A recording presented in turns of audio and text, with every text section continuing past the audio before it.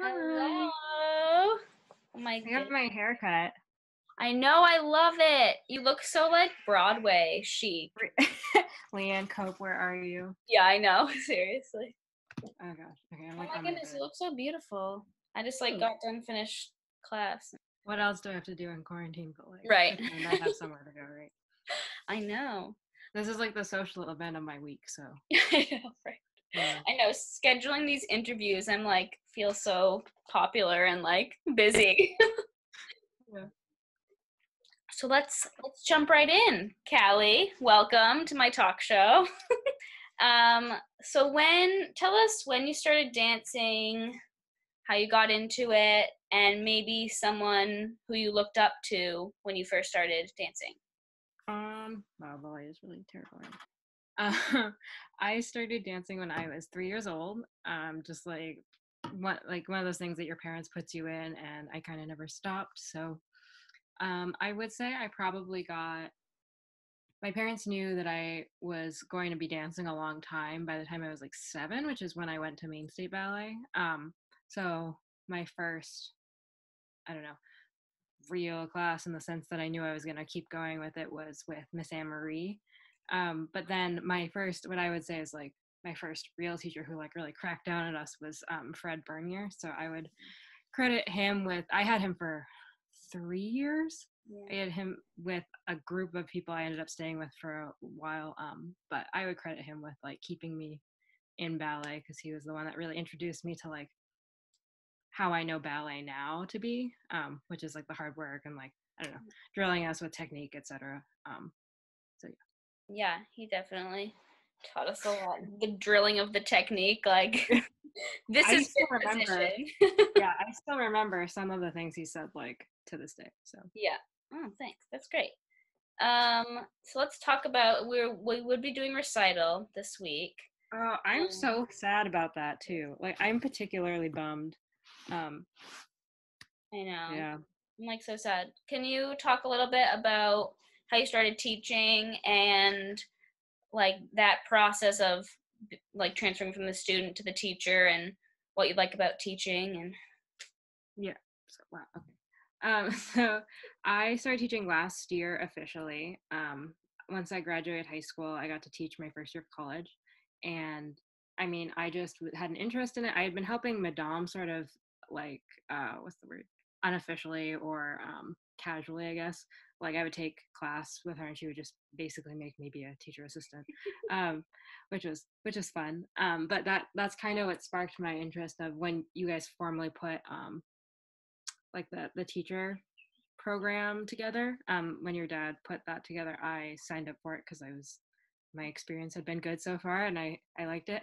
And I actually, up until I started teaching, didn't dislike children, but didn't think that that would be like something that would give me like, I don't know, a lot of as much joy as it did. And I was kind of the mindset, oh, I want to teach older kids. I want to be able to like basically do what Fred did to me and be like, here yeah, are the technical basics you need. they already know But the foundation stuff. yeah, like you can kind of push them. And I was really happy to find out that I really love teaching little kids. I don't think I God bless Adrienne Pelletier. I don't think and like Miss Julia, I don't think I could teach like the 3-year-olds, but the first graders and like, I teach currently I was teaching first through fourth grade and I really liked um the little like success, as I'm sure with your kids, like getting them to like turn in the correct direction or like use the correct foot is like a big deal. If they can go to the bathroom, I will teach them. Like Yeah, if they know how to use. yeah, if they can like walk down the hall without like Yeah. getting lost, that's like a whole other battle. But I know. I'm like so bummed about recital, but well, and like this is supposed to be like last year, so I went really hard on recital. I was like done too, and I made like wands, and I was so ready. I know Yeah. you had that little Harry Potter dance. I got to see that. I saw that one time. Kaylin's dad just sent me a video that he had recorded during one of the last like run throughs in the theater, and he just sent me the recording on Google Drive, and I was like, I I'm miss so my mad. students. I wanted to record my students like on the last week that we were there because we had just finished the dance. I was like, oh, I should record it. And then I was like, we got so much time. And then all of a sudden we're like gone. I was like, oh. So on. I was Yeah. Oh no, I wish I had recorded more of them, but I did send. I was just like feeling so good. I love the costumes I picked up. I was picked out. I was so excited. yeah, Damn. I know. Tell us a little bit about. So you went to SAB for a Hmm. summer, and then Miami City Ballet for a summer. Tell us about how you like wanted to go there and what the experience was like. Um, so they were similar and very different. I mean, what really got me into SAB was just thinking like, oh, there's ballet. I don't know, and because I grew up at Maine State Ballet, I was like SAB. So I auditioned a bunch of years for SAB. Finally got in. I was one of the oldest kids in the program. Like I was with the oldest age group, I guess, and so that was actually like a real blessing because I think there was a lot more competitiveness in the younger levels to like get into the year round program, which I know Trevor has mentioned like is definitely a thing with the younger kids, like kids his age, all going like kind of crazy with their Yumiko leotards and their Yeah, dead they free just want it pointed. so bad. Yeah. Yeah, but like I was going there definitely just to see like more of the world, just to meet other people that like it did what I did and loved ballet. And so um I think that it was really a blessing that I got to go later in life because I appreciated like I got to go when Jules was doing its 25th Oh wow. Yeah. anniversary, whatever the 50. I can't, I'm It so must bad. have been fifth. No, I don't think it was that late. Well, it was Was it? 1960s. Yeah, so it would have been 50. 1960s. Yeah. Yeah, crazy. But I got to go see that, so like it all the stars kind of aligned that that was a very like magical experience. Got to meet like Darcy Kistler. Like my mind was just, Yeah. I don't know. Being older definitely made me appreciate like a lot of the just like simple things. Like just getting to go to shows was Yeah. crazy. I was living And through you that summer. yeah, and my Miami was kind of came about the idea that I enjoyed SAB and just again from the mainstay connections, the Mhm. SD twins, knowing that they dance there, I was like, well, I guess I might as well find a program I can go to now that I'm old. And so I went to Miami, got to Miami, went very different because SAB is all in one building, and so I kind of was inside a lot more than I would have preferred, even though it was absolutely fine. But Miami was nice, and Sarah said this to me. I think one of them said this to me that Miami's nice because you get like a real summer, and so we'd be done with classes actually with time to like go outside, Yeah. and so I would go. I was living with a friend I met in New York, and then got to stay in her apartment for the summer, and so we would go to the beach after class, which was really really fun. That's so nice. So two very different like experiences. But definitely both of them very similar, both balancing programs. Um, Yeah. yeah. And it So. must have been nice to be in the oldest group because now you have friends that are like in the company, right? Oh yeah. So one of the guys that was in my summer like choreographic thing in at SAB. He's now a core member at Miami with his girlfriend who was in my class in Miami, Oh, and so they're dating. They are core members, and he's been doing like principal roles this year. It's insane. He's Zachary Catazaro's brother, younger brother. oh yeah. But so he's like tall and like Yeah, beautiful, obviously. probably beautiful. But so funny, such a funny guy. But he got to debut like the Prince from Firebird this year. He got to do the second toccata, I think, from Stravinsky violin Oh, with one of their like crazy. And I was like, I know that guy. yeah. Yeah, Like it's not so just know crazy. of, but like you know him, know him. Yeah, like we follow each other on Instagram, crazy stuff. Like, yeah, that kind of thing is insane to me. Who was like Yeah. one of your favorite teachers at SAB and then Miami? I mean, they're all amazing. I They're all perfect. they're all amazing. They're just so funny. I think Suki was the one that probably liked me, she paid the most attention to me, I guess. Like, so I liked that because I felt like I got more out of it because I felt that it was more personalized, I guess. Um, and they were things I needed to hear. So I really liked her because I felt like she kind of got the things that I needed to fix. But I mean, you can't not love Darcy Kistler. The thing about Darcy Kistler's class, though, is that like she is born with just beautiful turnout and legs and feet. And we always would joke that I don't think she understands that ballet is like hard for other people. So she would just make you do like these Just crazy little things bits. where she'd like mark a whole Raymonda variation in like once through, like kind of like Madame does. Yeah. But she would just mark a whole variation and just say, okay, go, and just have one of the year-round students do it like once, and you're just like, Oh, so she like luckily, thank you, Maine State Ballet, I had done a lot of these variations like in summer but she had us do the hopping one with the arabesque. oh, you Like did. Yeah, you did that one.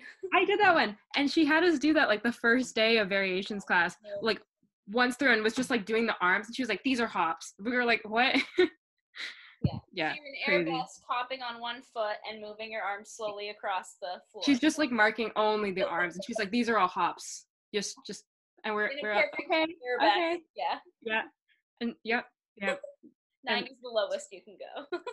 yeah, and then Susie Pilar was hysterical. I just think I would love to hear what your grandmother has stories about because she's just so funny.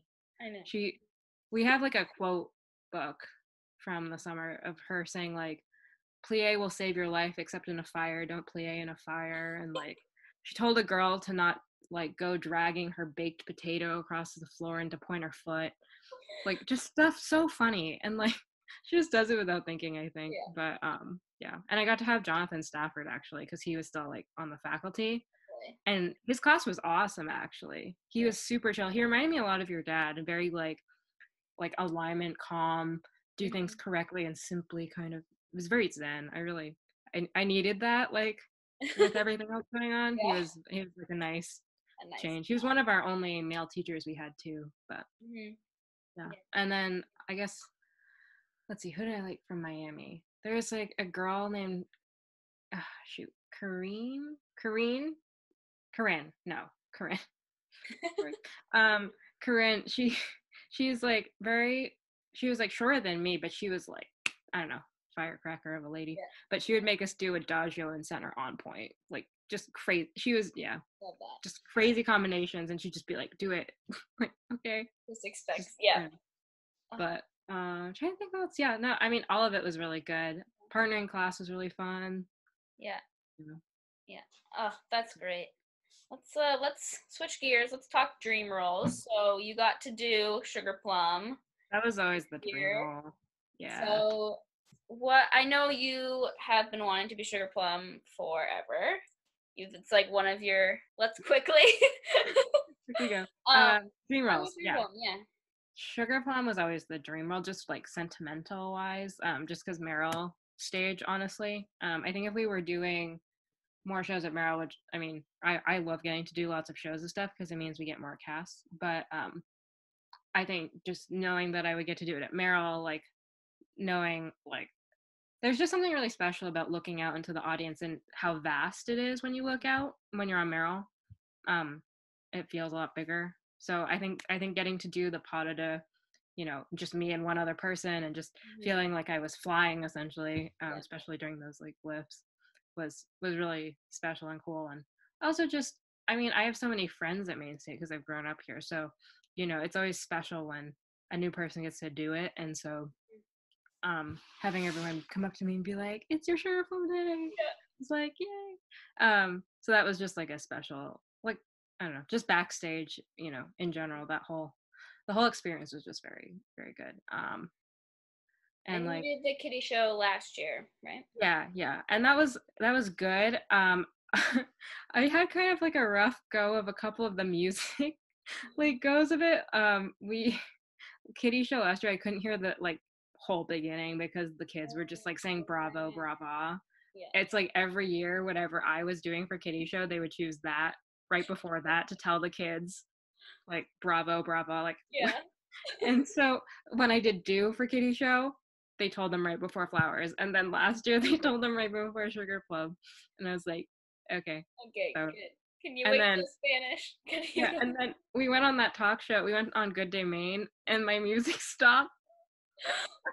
And then my dress rehearsal, the music stopped in the variation. So like I just didn't get to run the variation with music like I don't know, 3 out of however many times. But still, it was just I just got used to like how fast to go because I don't know. The orchestra. I remember saying on Good Day Maine to like backstage after to you, well, there's no way the orchestra's gonna just stop playing, and the dress rehearsal came. Carla's like, stop. Oh Oh, god. I know. Oh, that was that was so bad. Oh, Yeah. and you started rehearsing for Sugar Plum in the summer, right? Yeah. I was just telling. So I met my boyfriend Silas the 8th, which was a Monday because we were teaching a computer programming class together, and I found out that Thursday that I was doing Sugar Plum. So I found out like what, the 8th, 9th, 10th, 11th, and then I started the next Monday. So I was rehearsing like mid-July through November. And I remember thinking to myself, huh, this has been like what, three months of work? Like, woo. Did you feel, were you glad you started in the summer so you could feel like Yeah, you I could mean, I don't think I would have like changed it. I mean, like more rehearsal is always better. I mean, I think there's always like a last minute push, so it's like hard to say how much is like.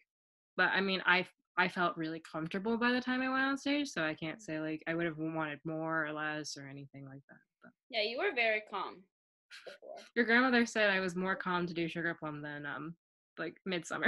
Yeah, you were like too calm. Like we were all like, Kallee, you should be freaking out. We're all freaking out.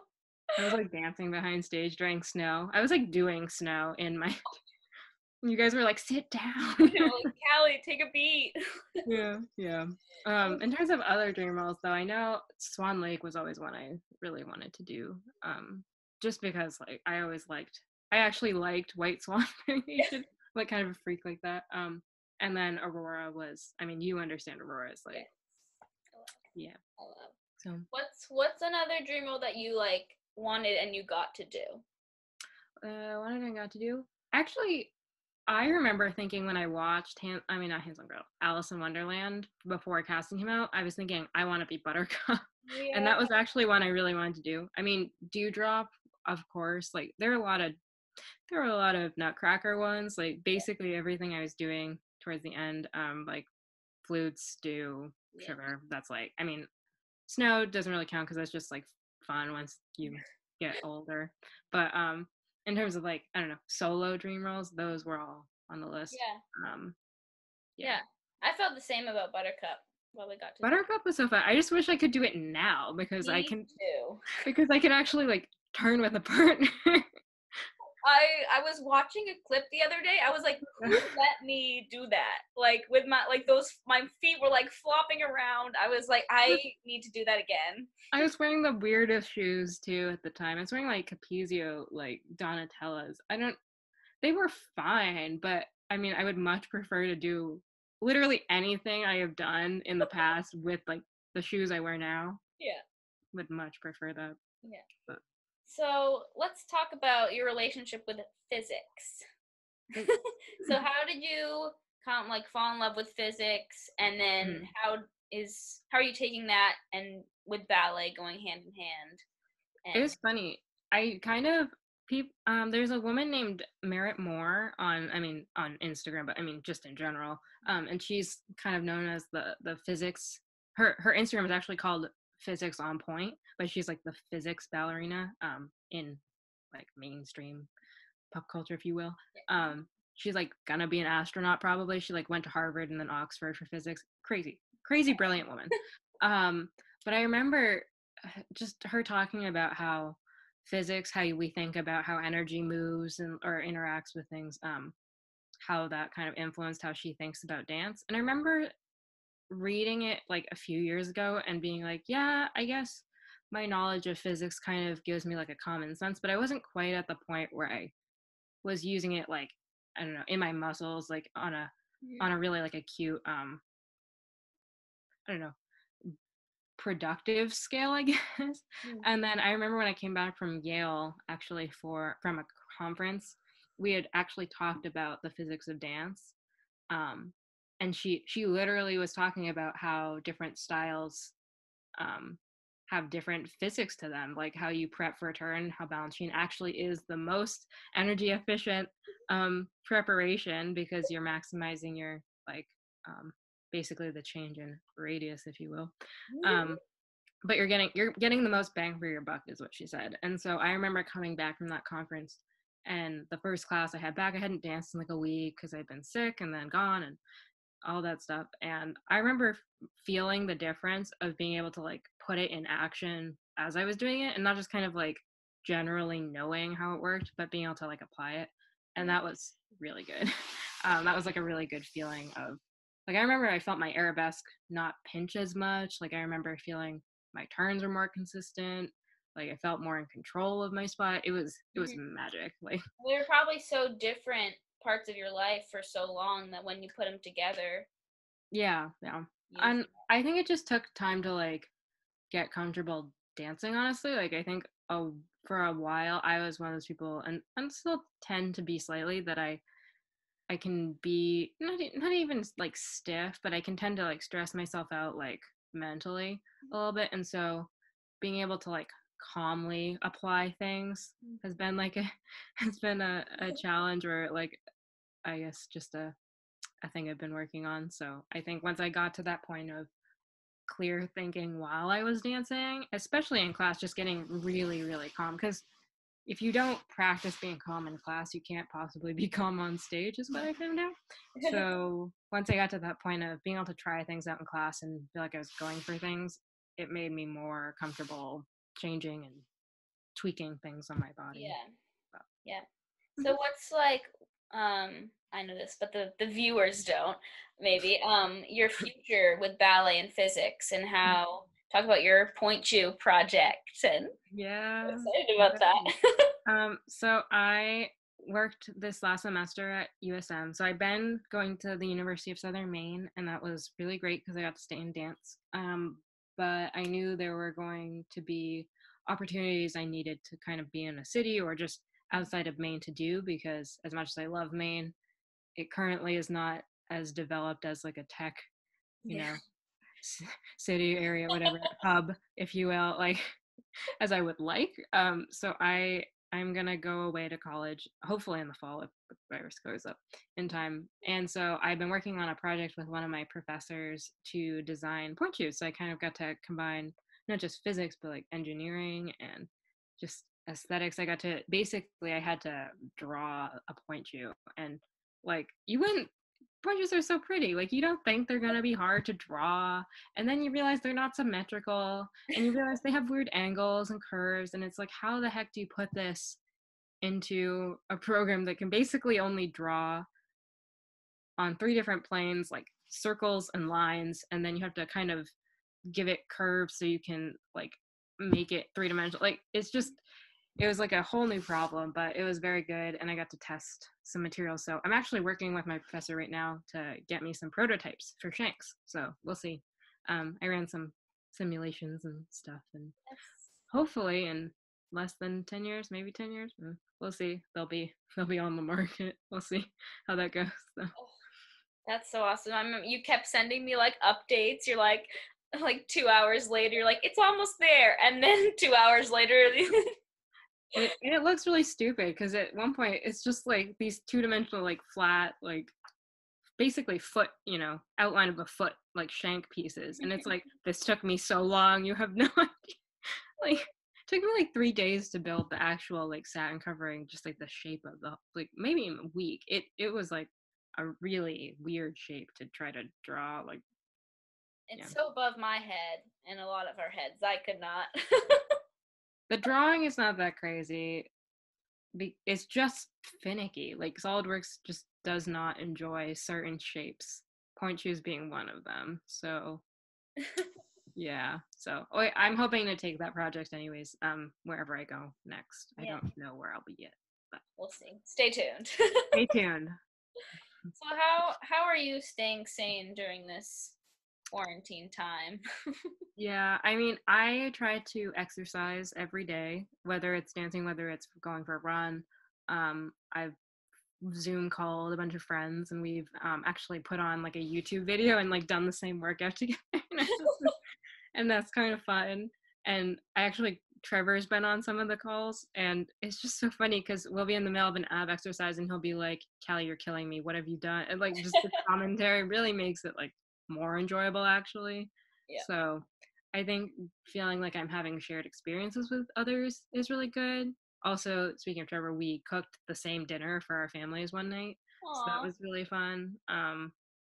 And I call like Silas every day. Yeah. Same time we watch Netflix or Hulu or whatever together. So just having like some sort of schedule, feeling like I have something going on is Yeah. very good. Yeah. I'm lucky that theoretically my internship should be starting this week, so Mhm. I I will have things to keep me busy in the near Right. future. Right. Um, so Mhm. I feel bad for those who are just stuck in their houses like Mhm. all summer with nothing to do. But Especially in like cities. That oh, is because bad. part of the draw of the city is to be able to go out, and if you can't go out and And you're if you just stuck can't in a go tiny out, apartment, yeah, yeah. I didn't even. Yeah, we are lucky to be in a nice green state. Yeah. What advice do you have for people or young dancers like at home working during this time? Oh, working like in terms of coronavirus coping mechanisms, or Yeah. um, I would say yeah. I think moving your body is really important. Actually, one of the things I hope I might get into is some what's called biomechanical engineering, where I would hope to like I don't know, one of the dreams I would hope is to be able to make something that would help people with like physical disabilities to be able to move more, like some sort of assisted like, you know, whatever, not mechanism, but I product I you get the idea. But something that would help them be able to be more mobile, and so someone who has some sort of restrictions on movement because of injuries, however they may be born otherwise, and get people who couldn't otherwise move more, that like more than just like in a wheelchair, more than like. Mhm. So I would love to someday help people either with that to get more people moving, or people who have injuries to give them some sort of like injury reinforcement so they can move, they can get back to moving quicker. um Dance is really, and then the lack of dance because of this quarantine has really made me know that I want to be moving, like Yeah. wherever I am. Yeah. No. Um, Yeah. yeah, I love that. I love that you like always want to use what you know to help others. You know, we're hanging in there. Yeah. Well, I'm sure with all the live classes, you guys are like Yeah, staying, those staying. are those are actually good because it makes you put a smile on your face and Yeah. move. Everyone's kind of just figuring it out as they go. Yeah, I mean, I have to have a routine, so I've been like, you know me. I like to cross things off my Yeah. list. Yeah. Yeah. Oh man, my planner. Yeah. Actually, I have been using it because I've had so much craziness going on with finals, and Yeah, you're life has continued to be busy even though I am stuck inside essentially. yeah. This is at a gathering.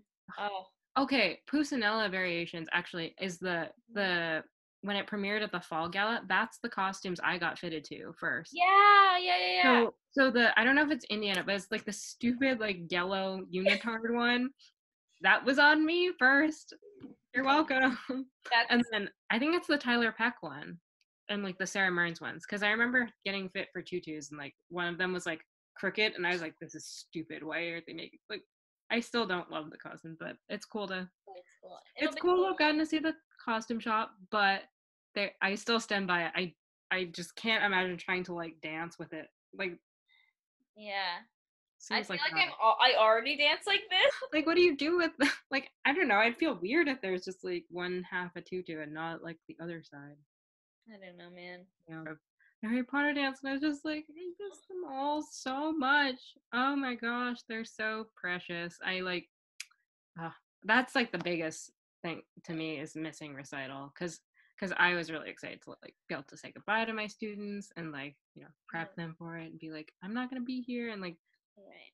just sad. My mom was like, you would have been sad to miss recital any year, and I was like, yeah, but it's like I missed 6 years in one because I had six classes. It was like particularly sad. I don't know. I know. I'm gonna email my students. Yeah. We were also in Disney A year ago. a year ago today. I was thinking about that too. So when someone was like, "Oh yeah, it should have been recital week," I was like, "I was in Florida last." Yeah. Yeah.